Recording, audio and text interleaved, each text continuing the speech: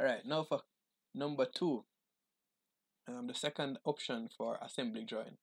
So what it says here is that figure 2 on the second enclosed sheet. The enclosed sheet that it's referring to is the page with the drawings on it.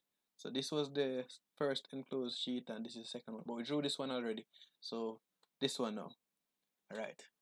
Now figure 2 on the enclosed sheet shows the first angle orthographic projection details of the part that make up a handle control system.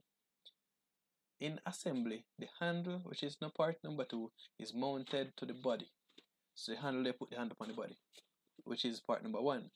From the right side of the body, arrow A, so arrow A points to the right side of the body, and secure with a pivot pin, 3, and split pin. So the pivot pin and split pin, they will be labeled there. So let's look at it. So here is arrow A pointing to the right side of the body. This is the pivot pin. Where is that? Here, the pivot pin and the slit pin, and this goes into this small hole right here. They work together to fit into here, this box and this box, notice, so they fit here.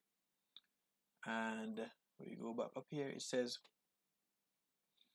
and secure with a pivot pin and split pin 4, which allows the handle to move through the slot at the top of the body from left to right. So it's basically something that moves from left to right, it rotates. The handle can be locked into the slot at any one position by the M10 bolt 5 and M10 wing nut. So the bolt and the wing nut is what locks the mechanism.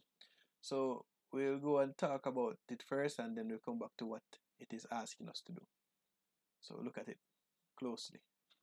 So looking at it more closely, we analyze the parts, right, and how they are assembled.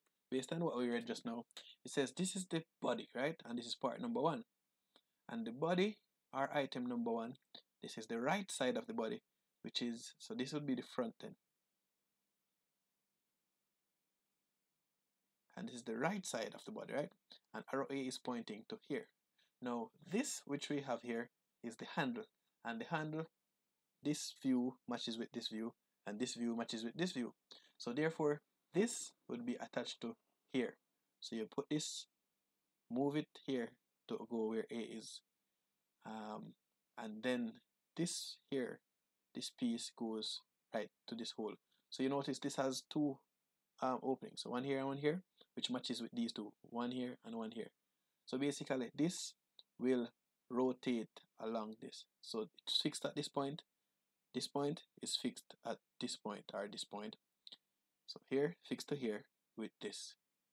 Notice the square or the box part on the pivot pin that fits into this hole here. And then when it fits into this hole, they are all coming to this point here.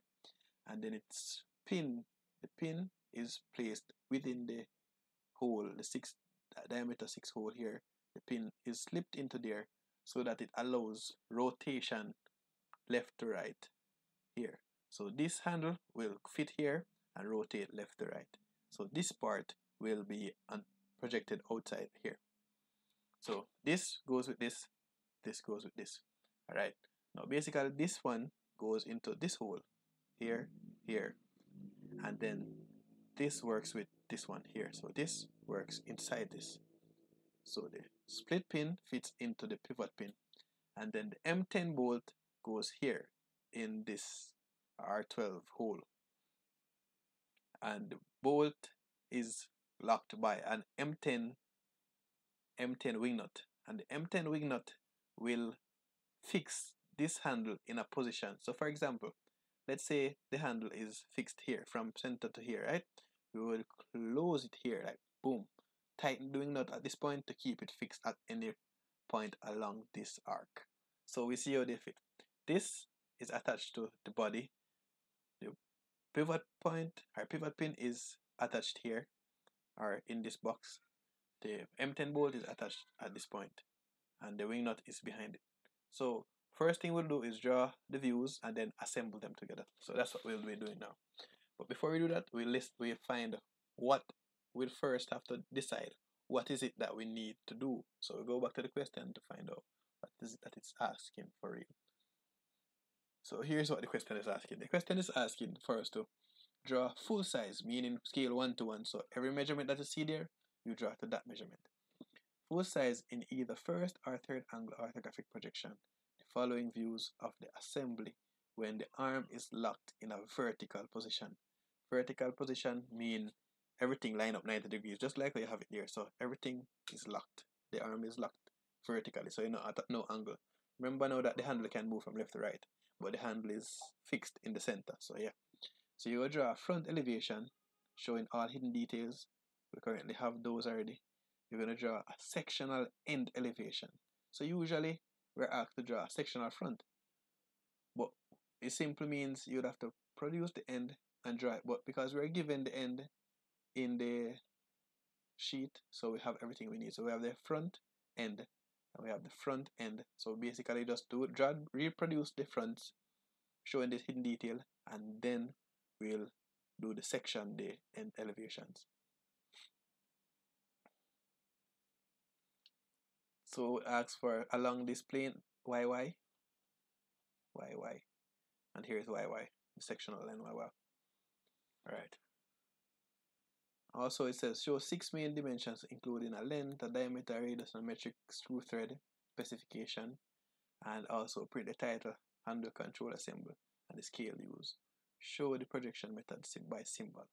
Alright, so this is an all fillet and radius is 3 millimeters. So this is a standard part of the question. This is a standard part of the question that you also get marks for. So please don't leave out these. And this is the drawing that you will be required to do. Always read the instructions. Please remember, it is tantamount. It is very important that you always read your instructions.